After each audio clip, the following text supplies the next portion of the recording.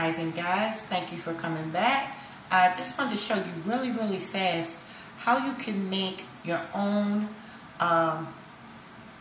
coffee that's not instant, right?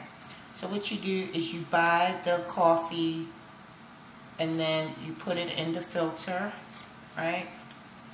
See my coffee in the filter. You boil your hot water. You go ahead. This is the ghetto way, y'all. Look. You come, you twist that around like that. Twist it real good. And you dip it in the hot water, guys. See? Dip that in the hot water. That hot. And there you go. You keep dipping it. And then you let it go like that.